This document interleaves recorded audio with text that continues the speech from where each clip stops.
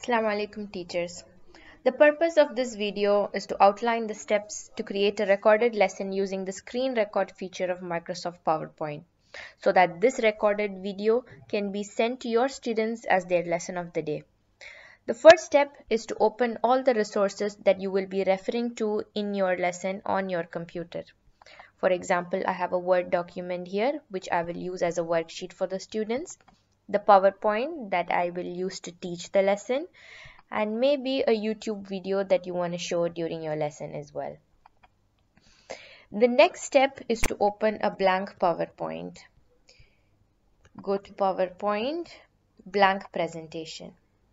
Make sure that you are running PowerPoint version 2016 or above. Then go to the Insert option, Media, Screen Recording. Once you press on Screen Recording, the option and this menu bar comes up. You will also see some red dotted lines on the side of your screen. Click on Select Area if you want to edit the area that has been selected, which will be where your screen is recorded. Now you are ready to start recording. The record button over here will record whatever is happening on the screen. The stop button can be used when you want to stop recording. Let's get started. I press on record and now whatever happens on the screen is recorded for my students. Maybe I will show them a PowerPoint and teach the lesson first. I can navigate through my slides. All of this is recorded. While teaching the slides, maybe I want to highlight some of the words. You have an option to right click, pointer options, highlighter. The highlighter will allow you to highlight the words you would like to. As the PowerPoint is progressing, maybe I want to underline some words as well. There is an option to right click, pointer options, pen.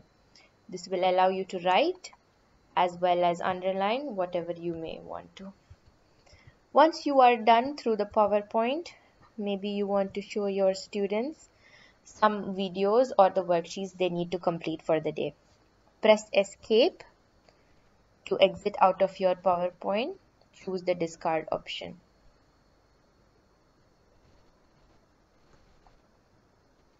Show them the worksheets they need to complete and submit as the task of the day.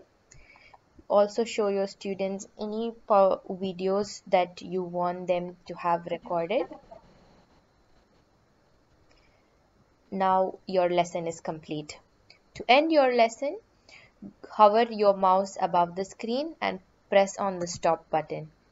You will see that the blank PowerPoint that was made earlier, the recorded lesson has been inserted into it.